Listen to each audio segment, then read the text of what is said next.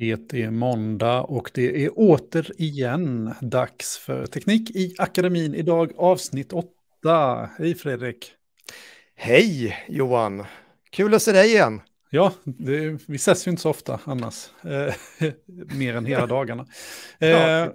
Men det är ändå kul att samlas här lite och få på något sätt smälta veckan som har varit. Gå igenom det har rasslat till i alla möjliga inkorgar här för både inbjudningar på olika sätt men också mycket spännande uppslag som har kommit in.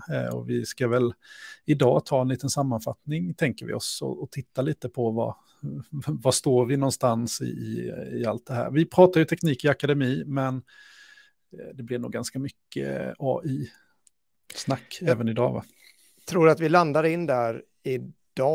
Det är väl ändå fortfarande så att det finns rätt mycket mer att prata om just inom det området. Vi har ju sagt att vi ska dyka ner i lite andra ämnen. Vi har ju lovat en lärplattform special lite längre fram. Den är jag själv lite pepp på. Ja, precis. Men det gäller ju att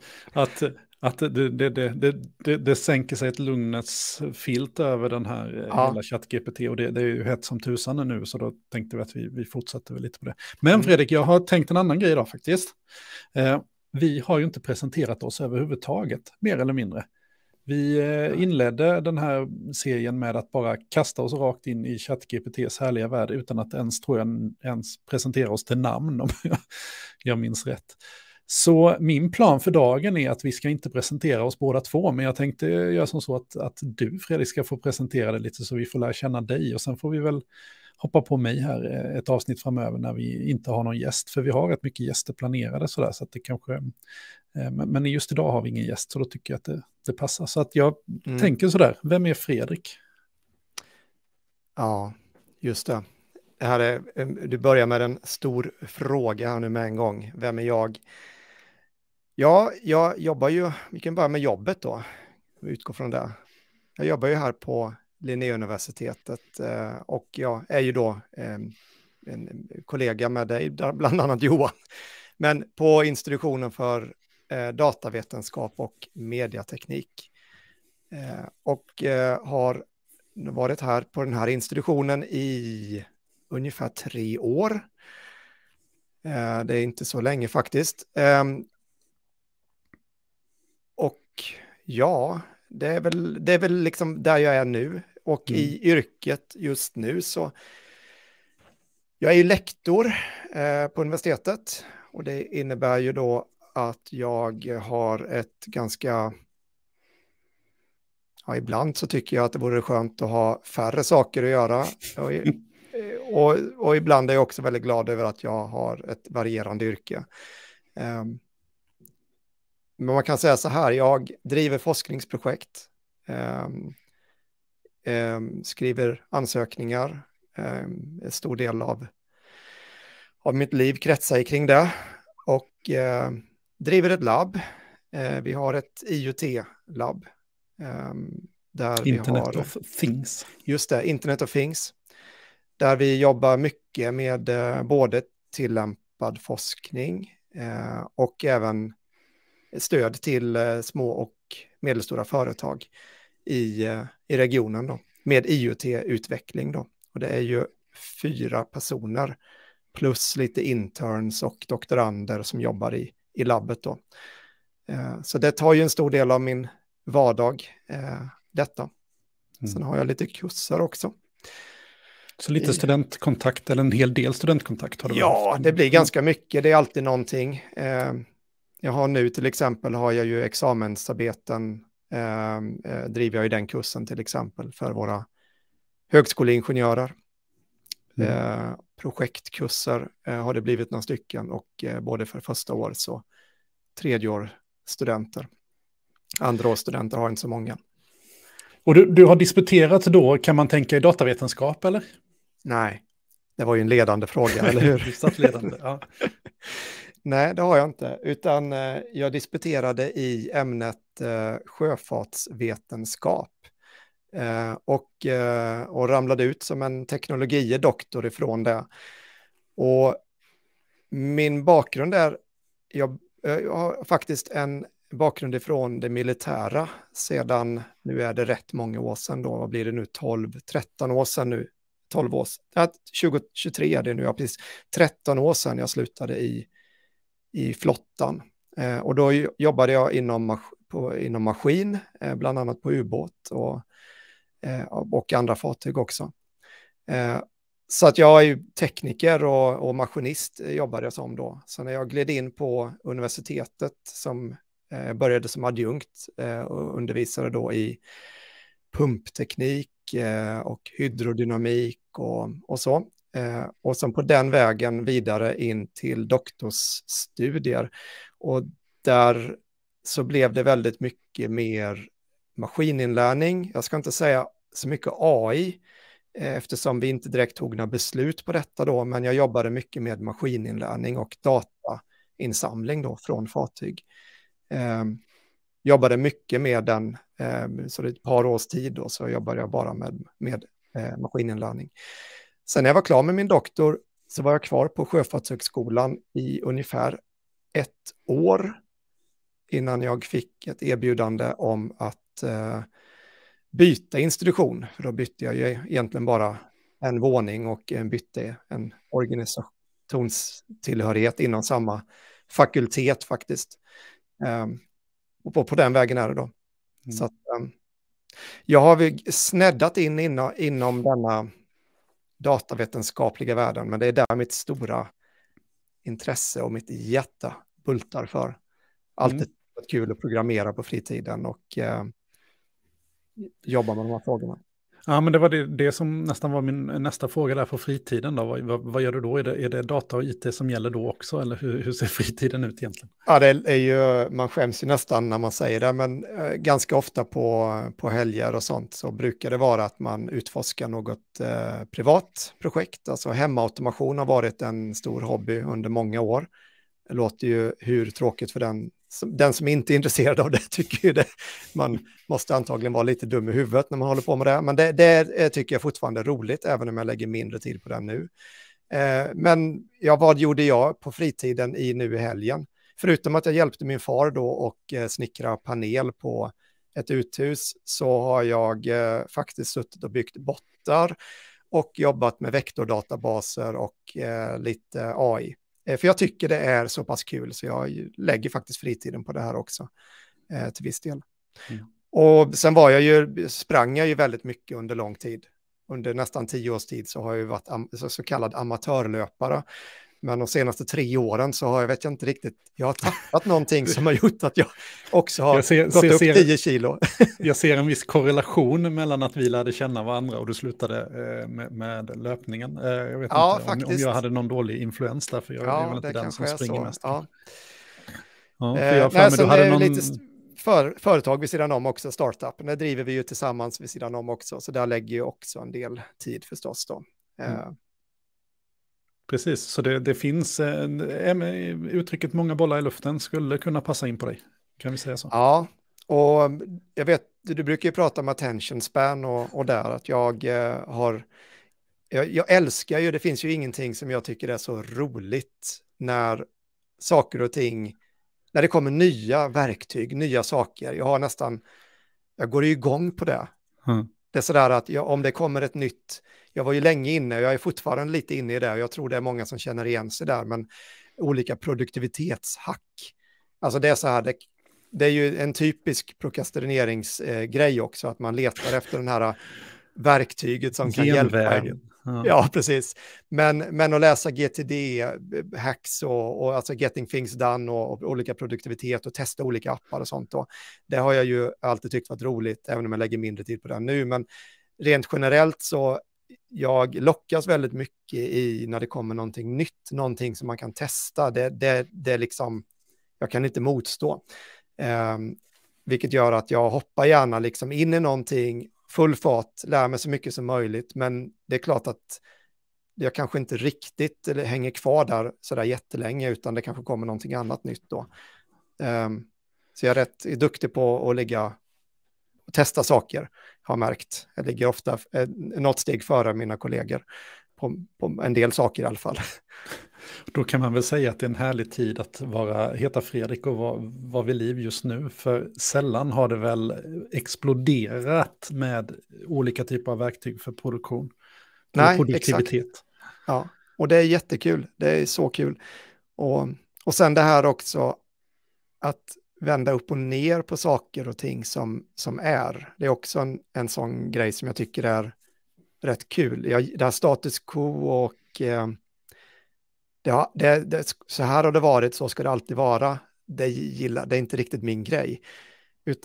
Och det hänger väl ihop det här med att testa nytt och så då. Så att, ja, jag är ingen förvaltare brukar jag säga. När satte du in julgranen i... Ja, alltså, vi satte in julgranen i november och sen åkte den ut, den var nog där på julafton tror jag, men vi körde lite tidig jul i år och något år så har jag ju tänt alla 4 ljusen på adventstaken innan ens första advent, bara för att alltid är det väl någon som blir irriterad. Så att, ja. Ja, men spännande att få lära känna det lite mer, i alla fall kanske för de som lyssnar. Idag då så tänker jag att du har ju, föga förvånande då, när vi har lyssnat på den här introduktionen, testat lite nya verktyg här under veckan som har varit. Och det har kommit ganska mycket verktyg, det har skrivits mycket, det har kommit mycket artiklar och sådär. Så vi kan väl sammanfatta lite var vi står just nu då. Och vi kommer väl att fokusera mycket på ChatGPT, men också andra verktyg inom sfären som tangerar ChatGPT och AI på något sätt. Mm. Och vi kan väl, vi vet inte knappt var vi ska börja, men vi kan väl börja med att visa, det här var en kollega som visade så sent som idag, Perplexity. Det går ju att, nu ska vi se, nu visar jag. Nu visar vi ju det här, och den här podden, det är ju både ljud och det finns ju bild både på Spotify och på YouTube om man vill titta, men vi ska försöka beskriva så gott som det bara går. Och så att nu ligger det ju, nu är vi inte jätteförberedda just på det här, men om vi nu till exempel tar, jag trycker nu att jag frågar den här botten då, perplexity.ai heter den här. Och det ser ju ganska likt ut ChatGPT lite. Ja, ganska likt. Liksom, så då frågar jag egentligen, och nu använder jag dem just som en Google, och det här är lite grejen med det här verktyget som jag förstår det, att det här är en kombination av en GPT-modell. Ja. Och jag vet inte vilken modell som ligger bakom här, men jag skulle kunna gissa att det är GPT-3, men jag vet inte. Och då skriver vi då en fråga. I detta fallet då så skriver jag Tech Sector Layoff News. Så att nu är det ju bara ungefär som om jag hade googlat detta då. Och då får jag upp en text här nu då. Tech companies have laid off more than 70,000 employees in the last year. Och märk väl nu då, där kommer det en källa på den. Så det kommer en liten fotnot där, en source. Och sen, with 46,000 of those being in the US-based tech companies in 2023 alone. Och sen så ytterligare källa. Companies such as Google, Microsoft, Amazon, Salesforce had all made layoffs this year. Och sen så källor. Och så vidare. Jag behöver inte läsa hela texten. Men en ganska sammanfattande paragraf som i detta fallet nu har 5 stycken källor. Och ändå är skriven i en liksom enhet. Jag får ju ett svar. Ett väldigt sammanfattande svar. Och det coola här nu är ju att, det här var ju lite som att man kombinerar nu då det är det här webb-GPT vi pratar om. Jag kan skriva en fråga, den plockar in förhoppningsvis då relevant och bra information nu då, sammanfattar detta till en kort paragraf och jag behöver inte liksom scrolla igenom 100 länkar eller sidor då. Men då kan jag ju se nu då, jag kan ju ställa en uppföljande fråga. How is the gaming industry affected till exempel? Så nu återigen, frågar jag ju bara en uppföljande fråga på det här. Och då kan vi se här att Microsoft, Riot Games and other gaming companies have laid off thousands of employees in 2023. Och så vidare. Så då kommer det upp lite... och väldigt, en källhänvisning till precis allting. Ja. Och det här går ju antagligen att leka mycket mer med, men nu börjar vi ju se en tjänst nu då som börjar likna det här vi sa då, att det går faktiskt att kombinera de här, att du får en AI-sökmotor som är kopplad till. Och detta är jättespännande skulle jag vilja säga. Det finns också, jag lekte faktiskt med det så sent som igår. Och då ska vi se om jag lyckas få in den här så att jag kan visa den.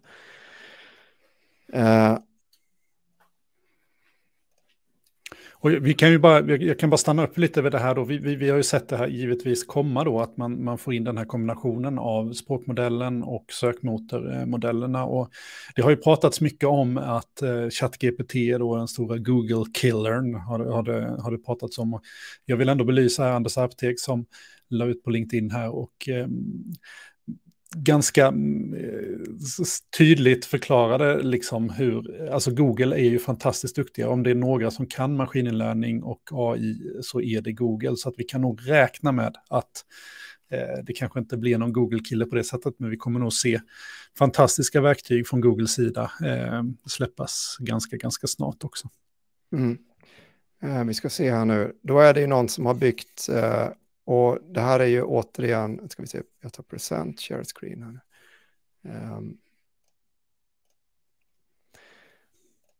Och det här ligger på Hugging Face och det här är en som har då byggt en applikation.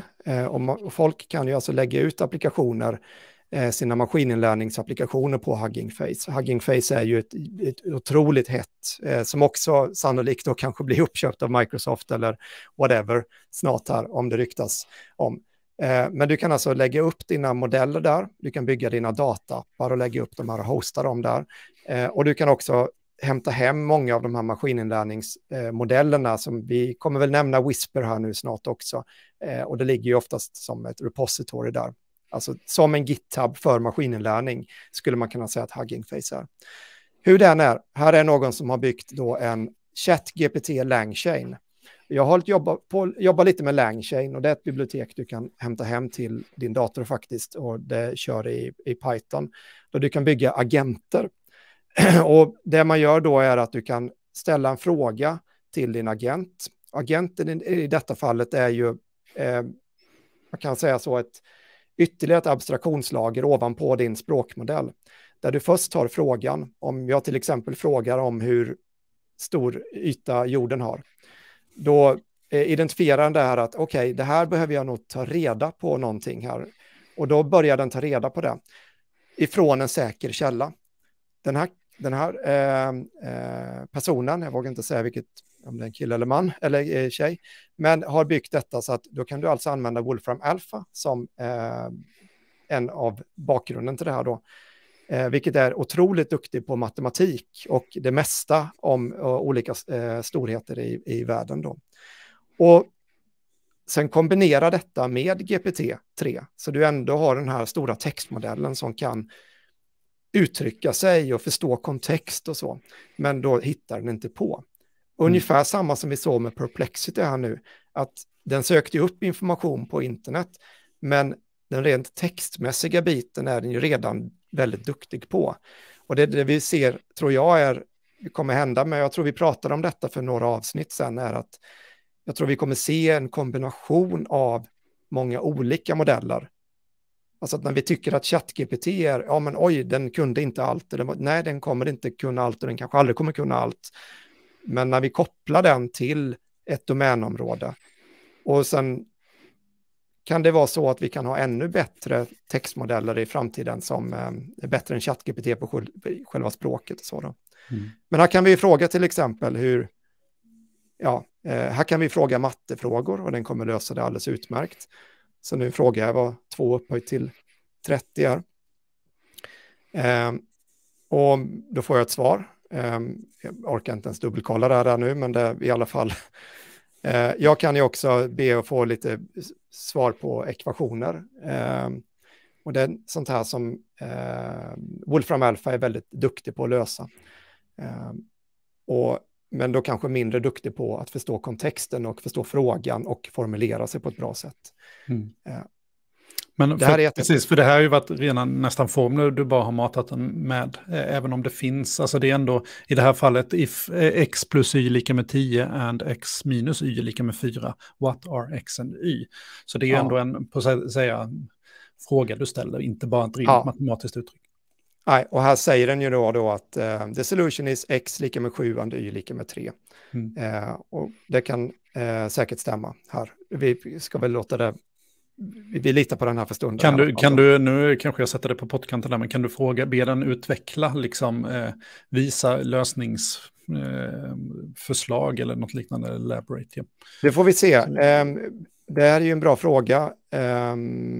Exakt, för den här har nog inget minne just nu som vi kan se att ChatGPT har. Då fick vi svaret här. Det kan man faktiskt bygga in i den här langchain när man använder det. Då kan du bygga en databas med ett minne, både långtidsminne och korttidsminne. Men det stora problemet här, om man säger den tekniska begränsningen när man använder de här modellerna, det är att du har ett visst antal tokens som du kan lägga in i din request varje gång. Och varje gång så har du ungefär GPT-3, den API där, den har 4000 tokens. Och en token är ungefär 0,75 ord på ett ungefär. Men det är ungefär det du har. Så du kan inte lägga in en större request, och det är ju inklusive vad du får i svar också. Så att det går inte att ta hur stor text som helst. Så det här minnet, och varje gång du gör någonting så måste du ju föra in den informationen i den här requesten till den här textmodellen. För informationen ligger inte lagrad i modellen, utan det behöver du föra in i din prompt, i din query varje gång då. Och det här ser vi sannolikt inte, eller det ser vi inte alls när vi använder ChatGPT, så ser vi ju inte detta. Men bakom kulisserna så kommer ni se att sannolikt så är det så att hela den föregående konversationen som ni har i ett flöde i den tråden, jag skulle tro att den skickas nog inte in i sin helhet, men jag gissar att den summeras och sen skickas det in en summering av den till din nästa fråga. Så att egentligen så att tro inte att modellen har koll på vad ni gjorde innan. Det har den inte. Utan varje gång ni ställer en fråga så är det sannolikt så att den får med en summering. Det blir ungefär som att hej, jag har den här frågan. Tidigare har vi pratat om detta. Kan du svara på frågan? Det blir ungefär det. Så du pratar med en person som har en minnesförlust och inte kommer ihåg. En guldfisk pratar du med. En smart guldfisk. Så varje gång du ställer en fråga så får du också summera allting som den ska veta om dig och vad du har pratat om tidigare. Det var nog en ganska bra analogi. Det är en guldfisk vi pratar med. Och det känner man ju igen om man har studerat webben och så där. Vi brukar prata om statelessness, till exempel att HTTP är stateless, och det är ju just det här också. Jag funderar på att få knyta an ännu mer till webben då, eftersom det är mitt lite område så. Men här ser man ju nu, okej, vi har en språkmodell, vi har Wolfram Alpha, vi har det, alltså mycket här nu handlar ju om att kombinera ihop legobitar till nya tjänster och sådär. Här skulle man väl jättegärna vilja se egentligen en webb av AI-tjänster på sikt. Det vill säga att de här tjänsterna kan börja kommunicera med varandra utan att för den saken skulle behöva köras liksom lokalt. Har du sett någonting kring det? För det känns som att det borde vara arbete. Ja, det finns ju lite, och jag tror det finns många. Nu blir det ju lite att man visar där man kanske har råkat hitta då i Twitter-tråd eller någonting sånt då. Men det här är en hemsida som heter AI Tool Wiki. Jag vet att jag har sett fler som försöker börja sammanställa olika tjänster och sånt då. Men där kan man ju se att här har de besökt då och sammanställa alla typer av AI-verktyg som kommer nu då. Det går ju väldigt, väldigt snabbt här då. Och det kan vi se att vi har DALL-E och Midjourney, och sen är det något som heter Simplified. Vi har ChatGPT här nere. WordTune, Writerly, Pseudowrite. SmartWriter, Compose, Fireflies, Tabney. En lång lista på verktyg och ikoner till verktyg helt enkelt. Och det här är ju sannolikt långt ifrån hela bilden. Men det börjar dyka upp lite sånt här. Och vi kan nog göra så att vi kan lägga lite av de här länkarna också i våran Discord-kanal då. Så att vi åtminstone delar med oss så mycket som möjligt av det vi hittar då. Och det kommer säkert i show notesen här också, misstänker jag. Ja. Det har ju sagts lite om ChatGPT då, om vi ska återvända till ChatGPT här under veckan. Det har kommit ut ganska starka rykten kring betalmodell. Vi har väl sagt det redan från början att vi ska vara glada så länge det är öppet. För vi vet ju att det kostar ofantliga summor i bakändan här med datorkraft för att driva de här neurala näten och liksom modellerna. Ryktet nu säger väl, och det är inte bekräftat vad jag kan hitta i alla fall någonstans när jag letade här nu på dagen, men $42 i månaden för att använda den här tjänsten, och då tolkar jag det som att man kan använda den relativt rejält mycket och att ens frågor blir prioriterade och att det inte ska lagga, och även när det kommer ny information eller nya funktioner ska man få tillgång till den då. Och då får ju var och en helt enkelt fundera på om det är värt det. Det är ju synd och synd. Det kommer säkert att komma andra modeller som är gratis. Det kan vi nog ge oss på, eller ha insprängd reklam eller hitta andra finansieringar här. Det får vi väl se. Det hade väl till och med varit trevligt om det kunde finnas någon, jag vet inte, crowdsourcad variant av det här. Men det kostar ju pengar att driva, det är ju det som är, och då är det klart att det kostar ofta pengar i andra änden. Men det är inget officiellt som sagt, men det kan ju vara bra att känna till.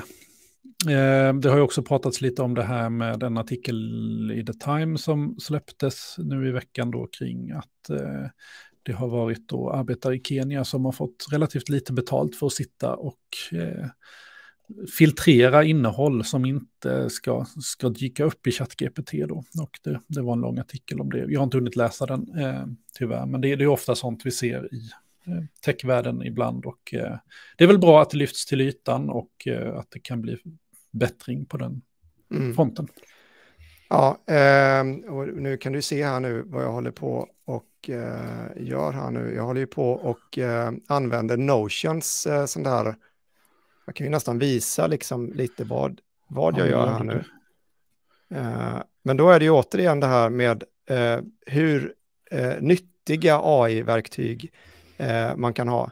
Som jag nu visar min och Notion kan jag ju säga här då är ju ett anteckningssystem, kan man väl säga, ett rätt avancerat anteckningssystem. OneNote är väl Microsofts motsvarighet på något sätt. Precis, och nu har jag klippt in den här artikeln från The Time. Och då tar jag AI Assist här nu och sammanfattar till bullet points. Och då kan vi se här nu att den tar den här texten och sammanfattar det, och sen så tar jag replace. Nu kunde den uppenbarligen inte ta precis hela texten på en gång då. Det blev väl lite för mycket för den. Jag trycker där och sen så tar jag AI Assist och sen sammanfattar vi det också då. Då har jag gjort då en ganska lång read här nu med ett par knapptryck nu då. Så insert. Och sen så klipper vi bort. Så nu har du tagit den här långa artikeln i The Time, sammanfattat ner den i 10 bullet points här. Ja, det blev lite mer än 10 bullet points. Ja, det blev en för jag gjorde den i olika delar här då. Men då kan vi se till exempel då att att det är en av världens mest valuable AI companies som det är nu. To make ChatGPT less toxic, så använder de kenyanska arbetare då som tjänade mindre än $2 i timmen. The snippets of text described situations in graphic detail like child sexual abuse, bestiality, murder, suicide, torture, self-harm and incest. Så de har ju alltid fått sitta och plöja ganska, vad ska man säga då, hemska saker kan man tänka sig, de här kenyanska arbetarna då. Och så vidare då. Men då kan vi se här nu att den här artikeln nu då, jag skulle ju kunna testa och göra en sammanfattning på sammanfattningen här nu då.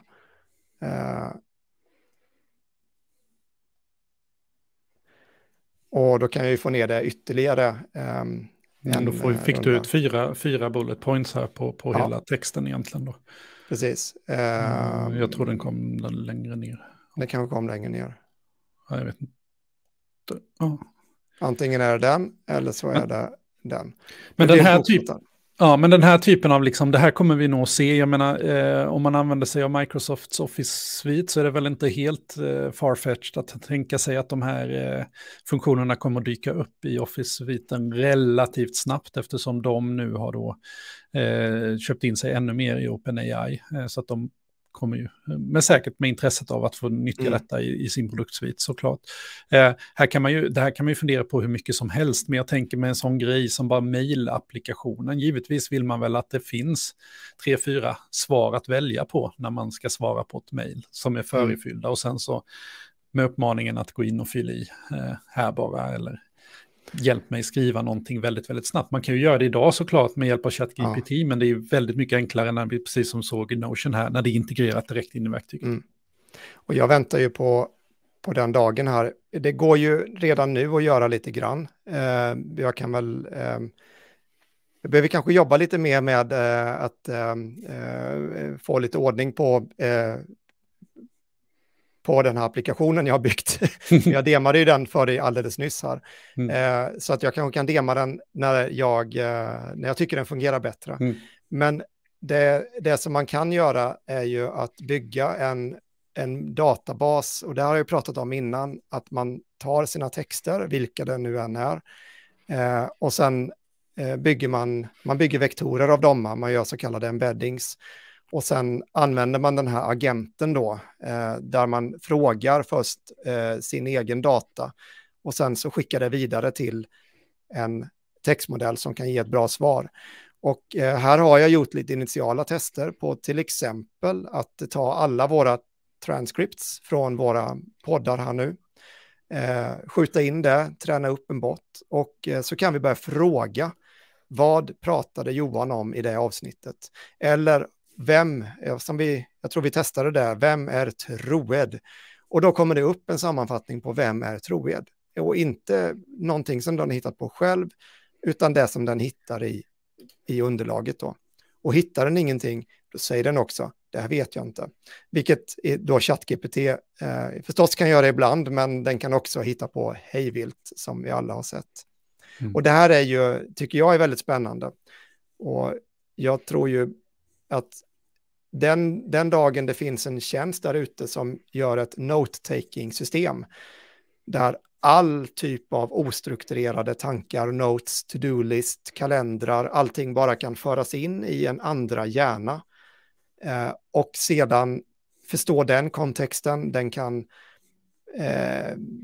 ge ett bra förslag utifrån det, så man kan fråga den här att, som vi sa innan då, att just det, det var någonting jag tänkte på förra veckan, vad tusan var det? Jag höll ju på där, det var ju liksom efter, när man har det där på tungan liksom, och man kan fråga den här botten om att, vad kan det varit som hände förra veckan? Eller vad det liksom så här, och man kan få ett svar. Det är ju rätt häftigt. Eller vad borde jag göra idag? Eller är det någonting som är viktigt att göra den här veckan? Och sen så kan den här botten utifrån tidigare anteckningar ta reda på det. Och det låter ju som science fiction, men jag tror att en whiteboard, så kan man nog ganska snabbt skissa upp hur man skulle kunna bygga det där. Så att det är ju liksom inte, det är ju möjligt att göra. Ja, exakt. Det är det. Det är möjligt redan nu, och jag skulle nästan bli förvånad om inte vi ser den här typen av system ganska snart. Och likadant att du använder AI, man kan tänka sig att det är en sak att du använder en AI för att förklara, eller liksom ge 4-5 förslag på ett e-post, och sen är det klart att du sparar tid på kanske väldigt mycket rutin e-post, vad vet jag. Men jag tror den stora vinsten är ju kanske att om du har en AI som kan skanna dina e-post och direkt kanske berätta för vad det är. Du kanske inte ska ta dina e-post i en kronologisk ordning. Alltså det är också en sån där ganska dum grej. Bara det sista mejlet som kom in blir ju lätt det man kollar först då. Det är inte alls säkert att det var ett dugg viktigare än det som har legat där i mailboxen i 2 veckor. Det bör kanske vara ännu viktigare. Och att man har en AI på något sätt som lyfter upp det här och kanske anpassar också till din egen arbetsrytm.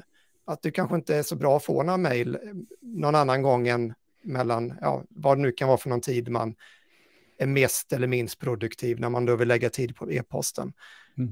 Här tror jag det finns jättestor vinning faktiskt. All typ av kommunikation skulle jag vilja säga. Och det kanske fortfarande ligger lite i framtiden då, även om det säkert är något på gång. Men vi kan väl prata om något som du, Fredrik, introducerade för mig här, som jag gick igång lite på, som jag tror att många som jobbar med på myndigheter runt om i Sverige egentligen har lite dåligt samvete över, speciellt om man gör mycket inspelningar som vi gör. Det händer ju att jag har veckor där jag kanske spelar in 10-15 timmar videomaterial. Och vi publicerar ju alla våra föreläsningar helt öppet för alla. Det kan ju vara bra att känna till. Men med det kommer det ju också lite krav på det här med tillgänglighet och att filmer ska textas. Och det har funnits lite tjänster för att göra det här, men de har fungerat väldigt, väldigt dåligt. Och jag bedömer ju att det tar minst lika mycket tid för mig som lärare att sätta mig och texta och transkribera en föreläsning till exempel, som det tar att hålla föreläsningen, om inte ens längre tid i vissa fall, även om man tidigare har fått hjälp med verktyg. Du introducerade mig för Whisper. Vad är Whisper för något? Ja, det är ju ett open source-bibliotek som lyssnar på ljud och kan transkribera det. Alltså helt enkelt då ta tal och göra det till text då. Det här är också ett OpenAI-projekt. Skillnaden med ChatGPT och GPT-3 är att den här kan ni hämta hem från GitHub, det är där den ligger, och köra på er egen dator. Vilket gör att den är otroligt tillgänglig.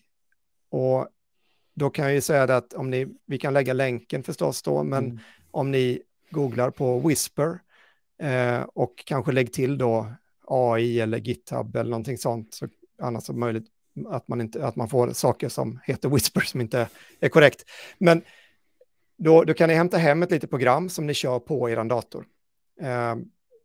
Och det är ju, ni behöver ha Python på datorn, så det är klart att någon liten teknisk kompetens kan det behövas, men jag skulle ändå vilja hävda att det är väldigt, väldigt tillgängligt och enkelt för de flesta att komma över den lilla bryggan. Och klarar man inte det så frågar man ChatGPT, hur gör jag nu för att installera Python? Det kommer den hjälpa till bra med. Och då kan man ta sin ljudfil, för det är ju det, en MP3, MP4, eller som vi har sett fungerar bäst med en wave-fil. Just att den ska vara i 16K tror jag, men den kommer säga från annars. Och sen puttar man in den där. Och det häftiga här är ju att den klarar väldigt många språk väldigt bra.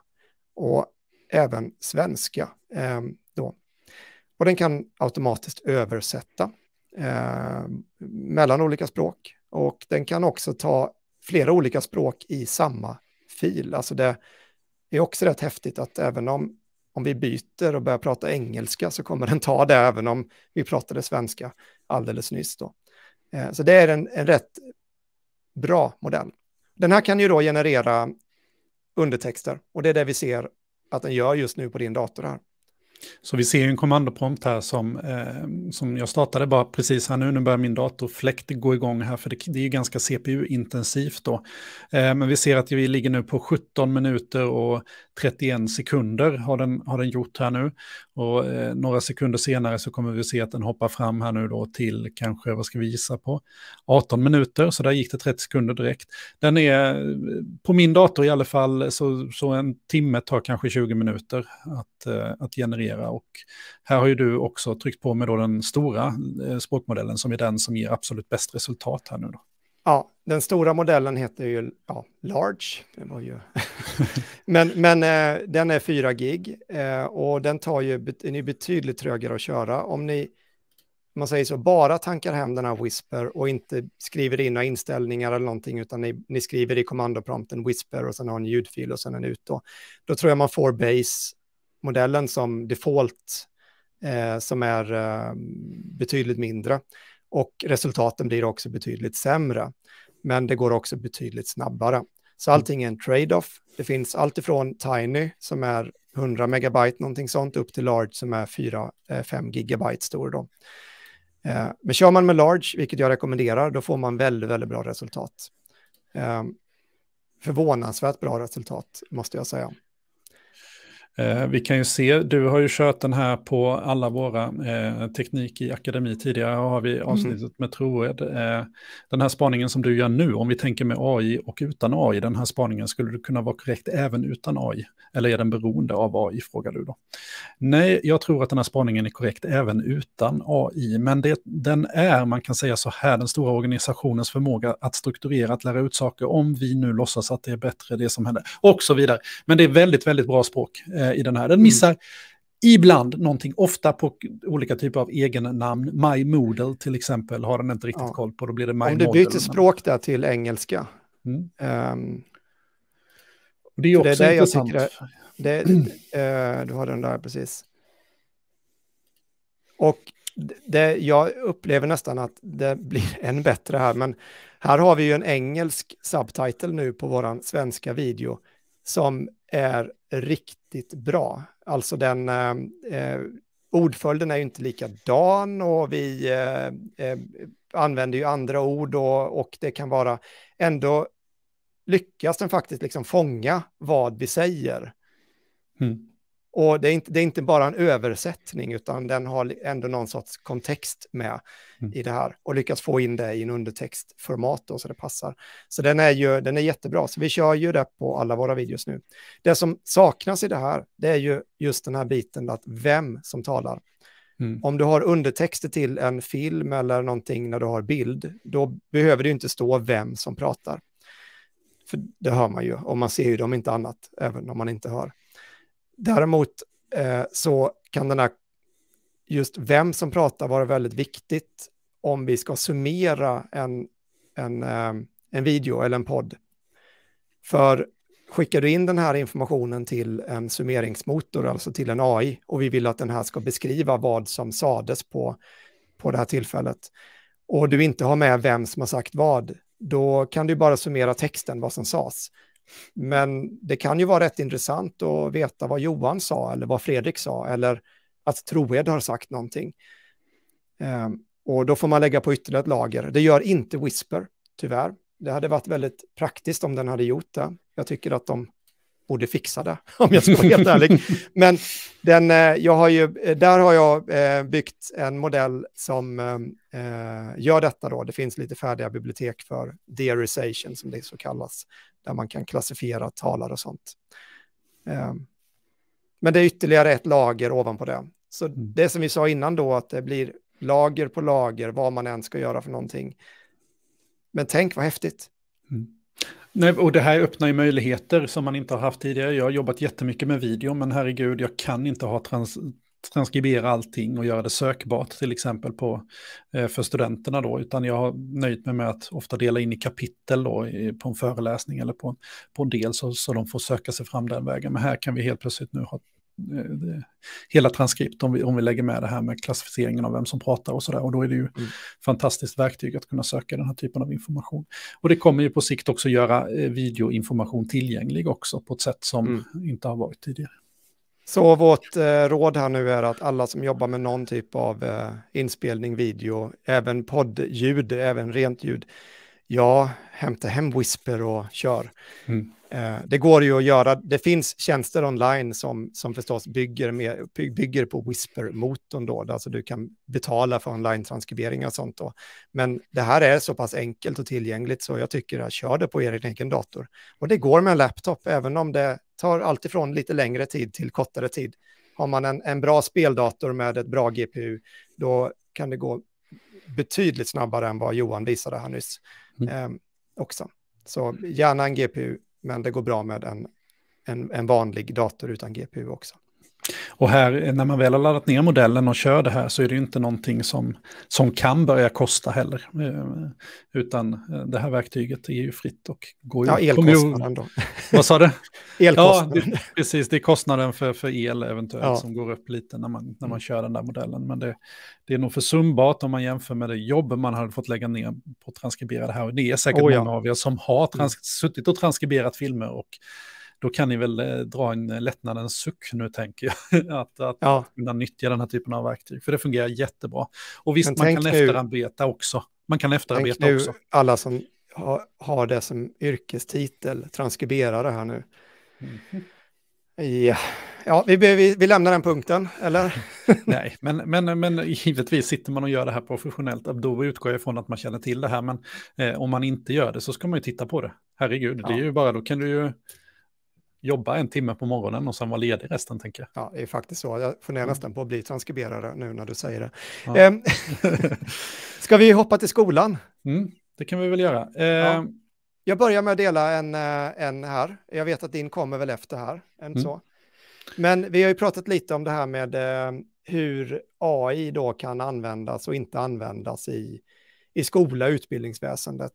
Och då kan jag börja med att bara rulla ner här. Då har vi till exempel att då har vi ju en AI. Det här var en artikel från Financial Times. Och då har jag faktiskt gjort en liten summary på det då. Kan vi ta bort den där. Så det står att man är tvungen att ha en licens när man delar artikeln. Men i vilket fall då, det här är då Elon Musks company is threatening to directly undermine the value of the MBA. Och MBA är då Master of Business Administration. Typiskt någonting som jag har förstått att man gör i företagsledande positioner eller där man ska vidare upp i karriären och sånt då. Och i Nordamerika så tror jag det finns en hel del pengar och ganska dyra utbildningar, exklusiva utbildningar då. Men det visar sig att ChatGPT replied eller man kan säga så här, den här har i alla fall i stort sett passerat det här testet då. Men den har liksom impressive skills då, but inte så bra matte och så vidare. Och däremot så menar de på att det är möjligt att det klart inte kommer att döda MBA:n, för att det står också om man läser den långa artikeln att väldigt stor del handlar om nätverk och så vidare. Men hur den är, då kan man tycka att Wharton Business School där då av University of Pennsylvania, de måste ju vara väldigt i hetluften. Är de för eller emot ChatGPT? Och då är det jätteintressant då. Då är det ju då får vi lita på att den här informationen är sann. Jag har tagit den från LinkedIn och det delades på Facebook också, men jag tog en screenshot. Då har vi en associate professor at the Wharton School, Ethan Mollick. Och han har då, och nu vet man inte om detta är representativt för hela business-skolan här då, men åtminstone en har gjort det och lagt ut. Så vi får ta det för vad det är. Men han har lagt till då en AI policy till sin kursplan. Och då kan vi ju titta på hur den ser ut. Och jag tycker detta är rätt coolt faktiskt. Och då är hans AI policy. I expect you to use AI, ChatGPT and image generation tools at a minimum in this class. In fact, some assignments will require it. Learning to use AI is an emerging skill and I provide tutorials in Canvas about how to use them. And I am happy to help with these tools during office hours or after class. Och det här är lite coolt. Alltså där har vi ändå en lärare som nu har tagit att jag förväntar mig att ni använder det. Men Johan, det här säger vi också till våra studenter. Så vi har inte skrivit någon AI-policy bara. Men just nej, men jag har faktiskt föreslagit det på senaste institutionsmötet vi hade. Att alla lärare bör på något sätt adressera i alla fall hur man förhåller sig i sin kurs. Ja. Men då är det också där, be aware of the limits of ChatGPT.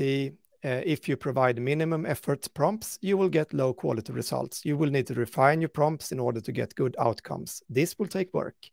Och jag tycker det här är en ganska bra input. Att, ja, det är klart, om du skriver lite så kommer du få lite svar.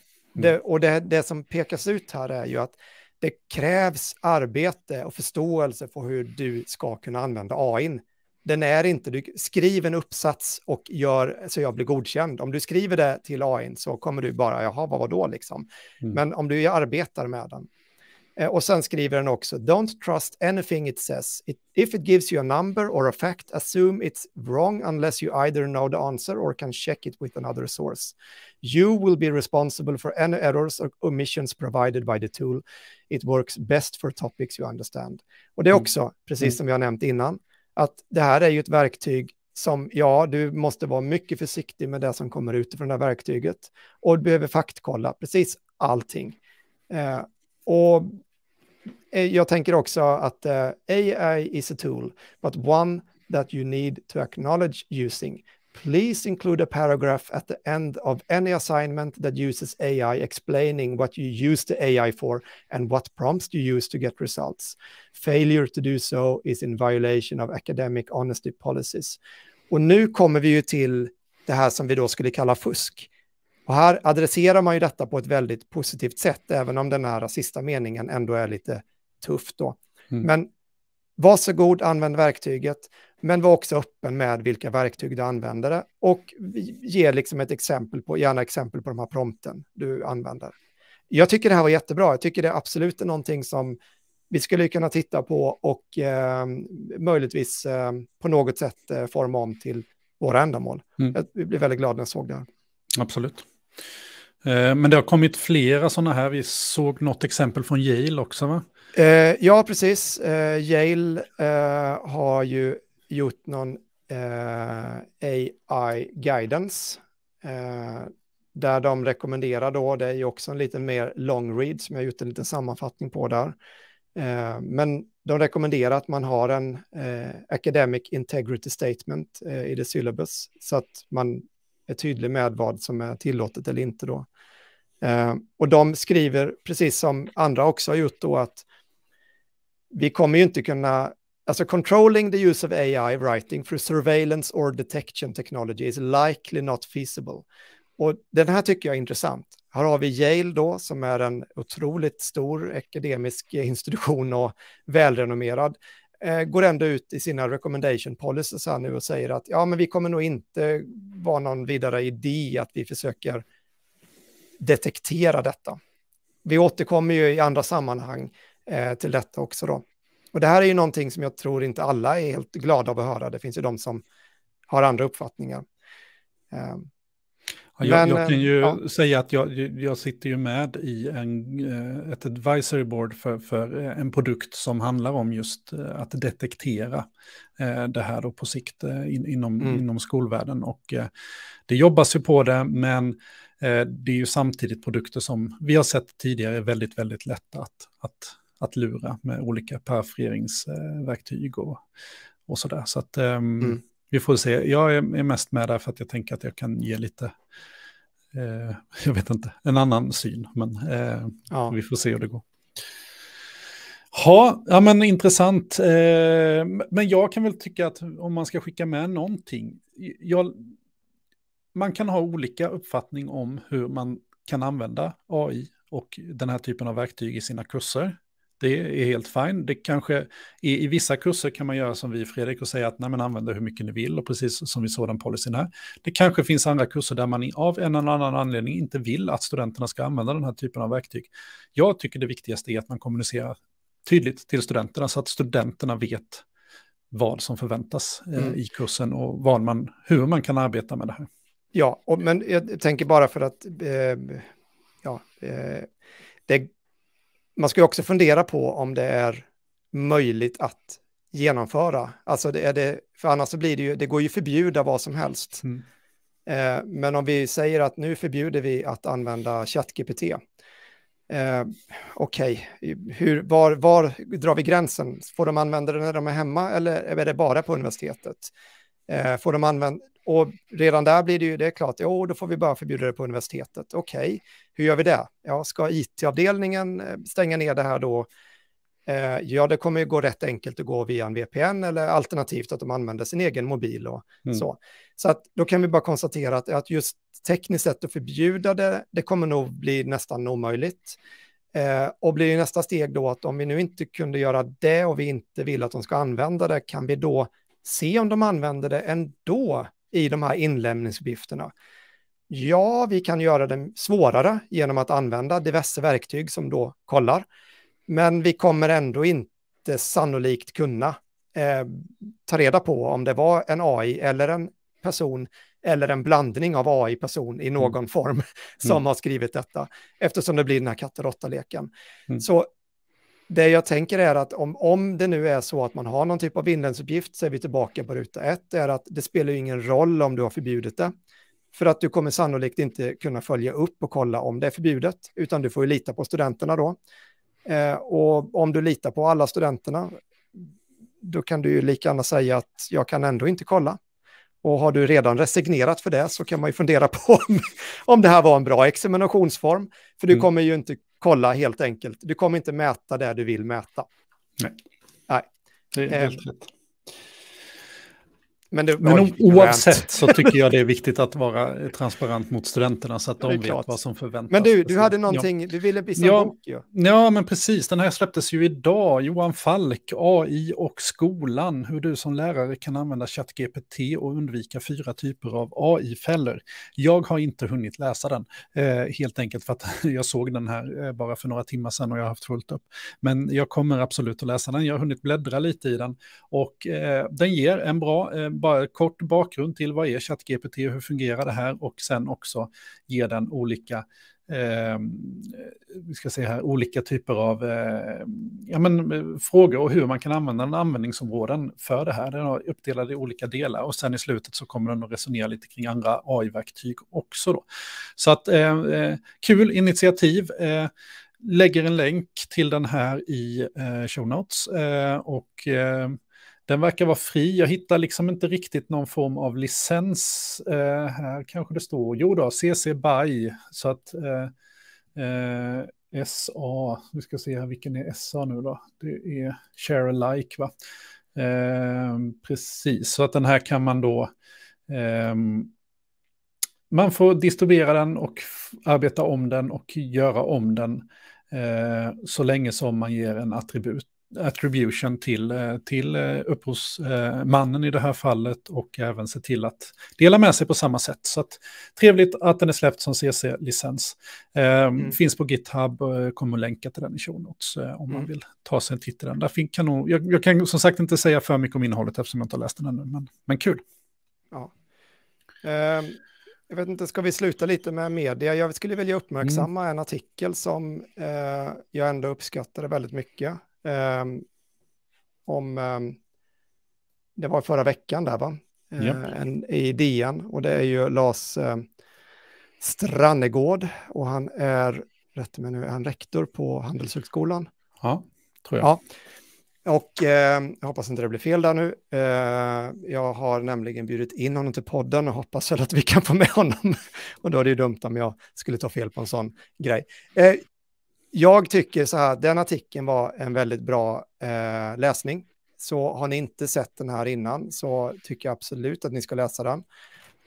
Jag gjorde återigen där en liten sammanfattning där. Att vi liksom vi tvingas ju hela tiden då att agera och parera och rätta sig efter teknikens utveckling. Det har vi alltid fått göra. Och vi ska ju vara vetenskapens högborgare då, men vi ska ju också vara den här fria tankarnas, och som det står här, uttryckens tummelplatser. Det var ett roligt ord.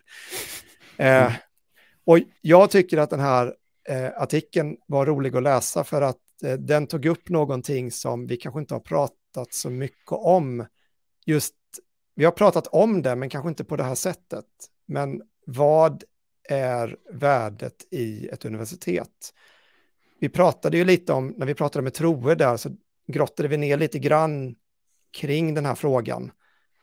Om institutioner och vad vi egentligen gör. Och den är ju inte, jag ska inte säga att jag har någon bestämd uppfattning om någonting här, för jag tycker nog den är mer spännande att prata om just nu än att jag har bildat någonting.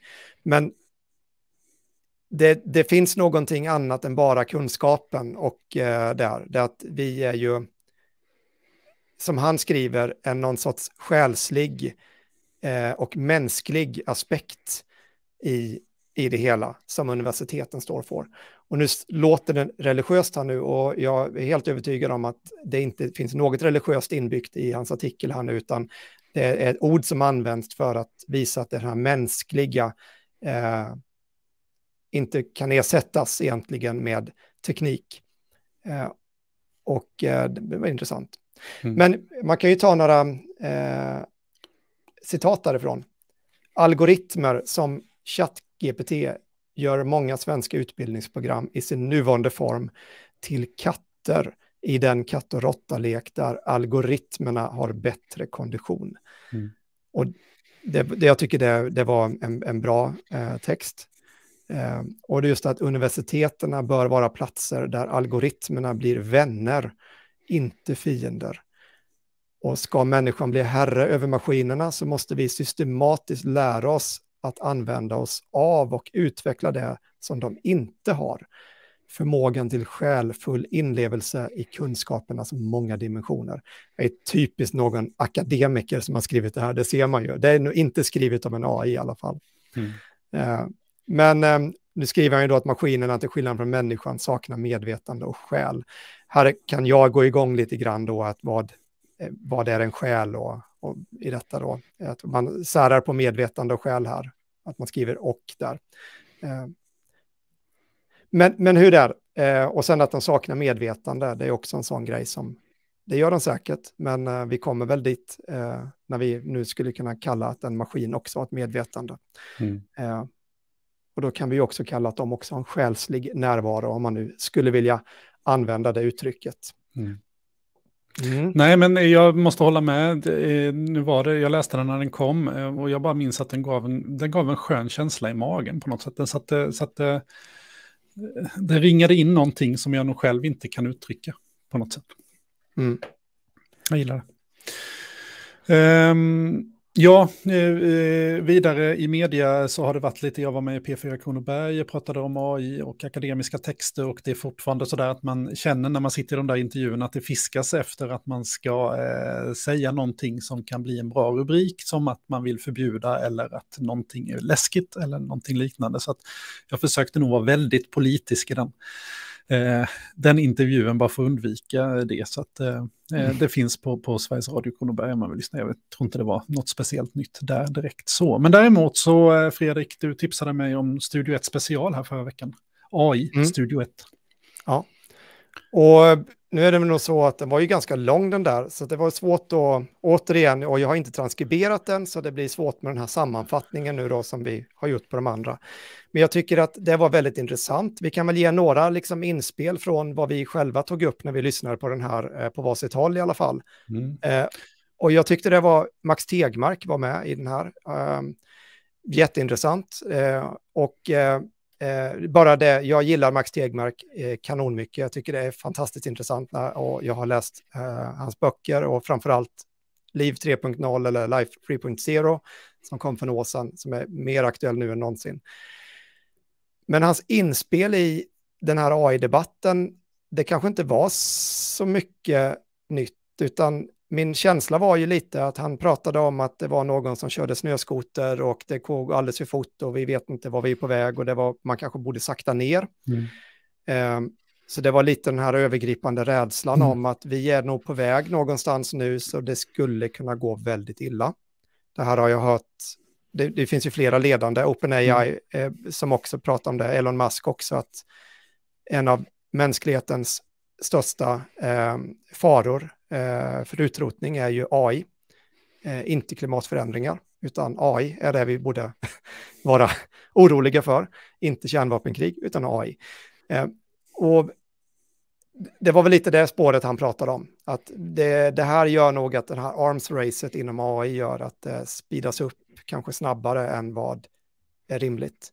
Och kan man ju också dra parallellen till vad som händer just nu, och det var ju, nu har jag inte sparat den artikeln här, men det var också bara några dagar sedan så var det någon artikel om att Google, som sannolikt då är världsledande inom AI, men de har inte släppt så mycket modeller öppet. Jag tror du pratade om det också, Johan, där, att Anders Arpteg hade postat något om det. Ja. Men i och med nu att ChatGPT blir en jättegrej, så kommer Google då att kanske känna sig tvingade att gå ut med modeller lite tidigare än vad de hade kanske planerat. Att med tanke på att det blir ett arms race inom de stora teknikföretagens AI-utveckling, så kan det också vara så att det går lite snabbare än vad det hade gjort annars då. Och möjligtvis då med större utrymme för fel och misstag på vägen. Men det var det som Max Tegmark pratade om. Och sen var det ju det var en jurist med, visst var det så? Ja, men jag tog med mig lite. Det var både en jurist från Jordbruksverket och flera andra som nämnde detta också. Peter därifrån AI för CXOer nämnde nog det här också, att den stora faran med AI som de såg på det var att vi inte använde det tillräckligt mycket här framöver. Och då tror jag de tittade lite ur ett dels nationellt perspektiv eller ett EU-perspektiv, att man är alltså rädd här att USA och Kina kommer att springa om Europa i det här om vi inte är med i matchen nu och verkligen liksom ta tag i de här bitarna. Och där finns det ju liksom två sätt att se på det. Det är ju det att de stora techgiganterna med de stora plånböckerna finns då kanske framförallt i USA och även till viss del i Kina, och där vi kan utgå ifrån att många modeller då tas fram nu för att det kostar pengar på alla möjliga sätt att ta fram de här modellerna.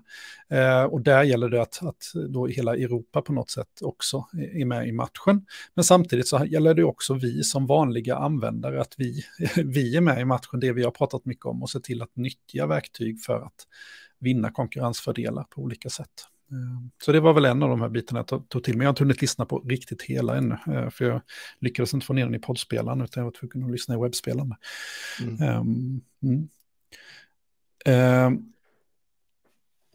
Precis. Ja, sen, du nämnde ju Peter Securus-Veiley också, att han var med, och jag tycker också att han gjorde ett riktigt bra inspel i den podden där. Att vi hade... Ja, i Sverige så behövde vi nog öka tempot och verkligen fokusera på användningarna då. Men vi kan väl avsluta med det, Fredrik, nu, så att jag är det på poddkanten. Jag vet att du inte har hunnit testa, men du fick nys om ett svenskt initiativ för något ChatGPT-liknande. Vad var det? Just det. Ja, det blir en cliffhanger kanske, men vi får se. Ja, nej, precis. Jag har nu precis fått... Nu hoppas inte jag att jag bryter mot något licensavtal när jag säger detta nu då, för jag har inte läst igenom det. Men då får jag dem väl dra tillbaka min access då. Men hur den är, jag fick precis nu åtkomst till att börja testa GPT SW3, så en svensk tränad modell då, GPT-modell då, från AI Sweden här. Så jag vet inte så mycket mer än detta nu då, men jag har ju läst om det innan, att det här är ju en modell som är då tränad på nordisk och svensk litteratur då, och ska då vara väldigt duktig på det svenska språket. Ja, man kan man ju förutsätta då. Och det är ju lite häftigt. Och den här är ganska stor, om jag förstår det rätt här nu så är det 120 miljarder parametrar, någonting sånt då, det är 170 på GPT-3 va. Så att det är ju en stor modell då, det är inte en liten modell. Så det ska bli jättespännande. Jag vågar väl inte lova att jag kommer kunna göra några fantastiska saker. Det blir väl som vanligt, jag testar och sen visar vi och grejar lite. Men, och det kan ju vara bra att veta då att ChatGPT tycker man ju, men den är ju jättebra på svenska. Varför behöver vi någonting som är tränat på svensk data på det sättet? Men då ska man ju veta att ChatGPT antagligen bakom kulisserna så jobbar den på engelska och sen översätter den sina resultat till svenska när vi får dem på svenska. Så, och det märks ju tydligt när man försöker rimma och sådana här saker, så tycker man det här blir inget alls bra rim eller dikt. Men sen när man översätter tillbaka den till engelska så ser man, aha, nu funkar rimmen. Och sådär, så att, det finns ju mycket saker som det skulle vara aktuellt med en svensk modell. Ja, och sen är det ju också, jag tänker att det handlar ju om nationellt intresse också, att vi äger tekniken lite grann. För det är ju en av de stora, ska man kunna säga en stor farhåga och en sann, är att vi har ju inte kontroll på vilken data som ChatGPT och de här modellerna är tränad på. Alltså vi kan inte se exakt vilken data. Vi vet inte riktigt vilka inbyggda biases och sådant som finns. Uppenbarligen finns det ju massor, i och med att de har haft kenyanska arbetare som jobbat för under $2 i timmen, som då har försökt liksom jobbat bort väldigt mycket då. Och det här är ett problem. Att vi kan ju ha en stor sån här chatt eller AI-modell då som används till någonting, och sen så är den egentligen innerst inne en fullblodsrasist som vi då har försökt att måla över. Vi har sminkat den här grisen så gott vi kan då. Men sen använder vi den här modellen i något typ av annat beslutssystem, och någonstans där på vägen så kanske det här ändå har ett uns av en dålig, vad ska man säga, någonting som vi inte tycker är så bra. För jag tror inte vi ställer upp på att rasism är bra till exempel. Mm. Nej, absolut. Nej, du var tvungen att säga nej där nu. Jag stod lite här, vad tankarna i nästa steg här nu då, var vi i den här sändningen. Och jag tänker som så att vi ska börja runda av, Fredrik, för vi har plädrat på här nu i över en timme. Men vi kommer att göra lite reklam här nu återigen. Om ni har missat det, så på torsdag så har vi ett Sunet framträdande där vi kommer att prata om just AI och visa lite goda exempel, och forskare från Uppsala universitet som också är med och berättar kring lite där med AI och fusk och vad det finns för arbete kring de bitarna. Och så det blir jätteintressant. Det är ju över 1200 anmälda, kanske till och med ännu fler nu då. Så att om det är någon som har missat det, så finns länk i show notes. Nästa vecka misstänker jag att vi kanske kommer att summera det lite. Så att lyssnar man på podden så kommer ni att få med er mycket av det här. Och Sonja som är med där, jag ska försöka få med henne till podden på nästa vecka som gäst också. Så kommer vi kunna lägga ut texten ännu mer i podden, vilket är trevligt. För övrigt så vill vi ju att ni går in och prenumererar på podden och ger stjärnor om ni gillar det i de ställen där det går att göra det. Ja, Fredrik, är det någonting mer? Jag kan inte komma på någonting, så det är säkert inte då. Kan vi säga att vi har ju inte gått igenom alla våra show notes som vi hade tänkt, men vi är ju uppe i 1 timme och 11 minuter nu, så vi bör väl nog kanske sluta. Ja, jag tror det, men då sparar vi på lite gottebitar till nästa gång här istället. Ha det så gott allihopa, så hörs vi om en vecka. Hej. Hej.